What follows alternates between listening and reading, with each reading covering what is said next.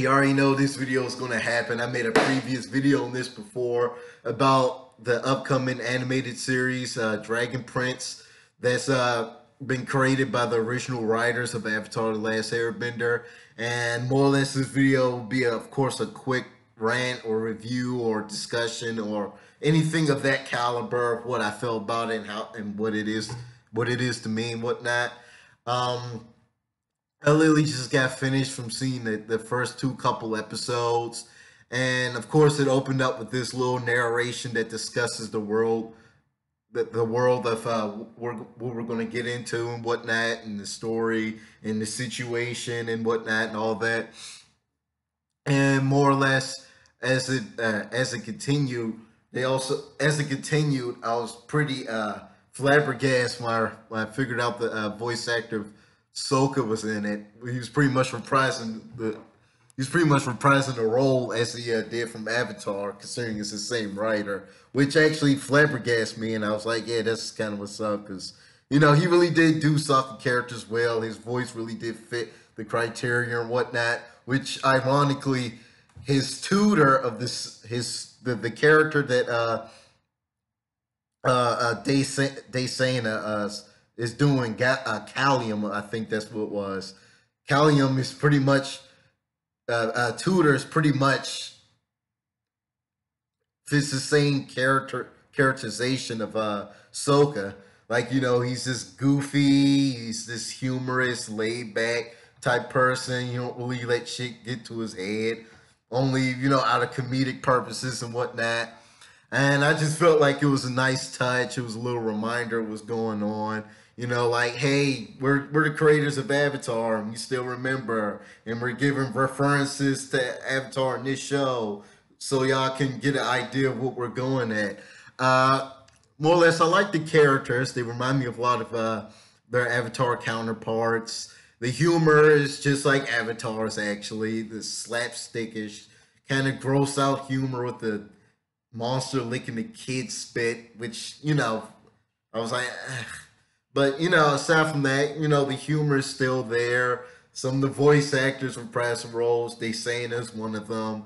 Uh, Overall, I actually can't wait to see more of the world building on here when they said that the elves more or less push the humans out of their little land, because they they more or less waged war against the dragons and the elves, and they killed the Dragon King and they killed the egg of the Dragon King, and pretty much that caused a eternal conflict between the elves and the humans.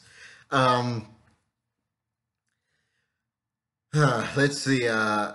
It was pretty good. I actually liked how it opened up. The introductory was fine. The CGI is a little choppy and it looks really slow in some parts, but for the most part, it pulled off pretty well. It reminded me a lot of Star Wars Resistance and Ruby, the animation wise, but it was choppy, but still pretty good. Which I actually notice a lot of TV shows of this day and age is doing CGI, like Gene and whatnot. So yeah, I was fucking with it. Um,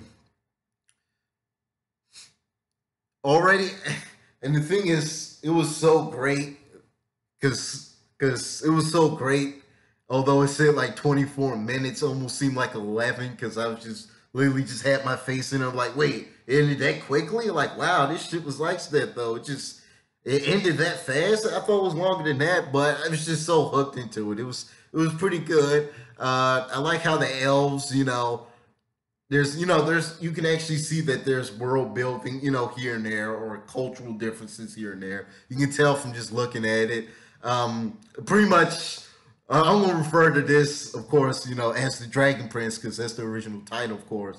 But I'm gonna refer to it as reverse Avatar, just like Burn the Witch is reverse London or reverse Bleach. This will be considered the reverse Avatar, because just like Burn the Witch and Bleach, especially in the Soul Society, has this more feudal Japanese setting and world to it, while Burn the Witch is more, British colonial and or modern British base. And same thing with Dragon Prince. It's a reverse Avatar, because Avatar is more based on this ancient Asiatic Eastern like atmosphere, while Dragon Prince is more Middle Earth, Lord of the Rings esque world feel to it. So yeah, I'm just saying I'm gonna call it Reverse Avatar. More or less, I can't wait. It's pretty good.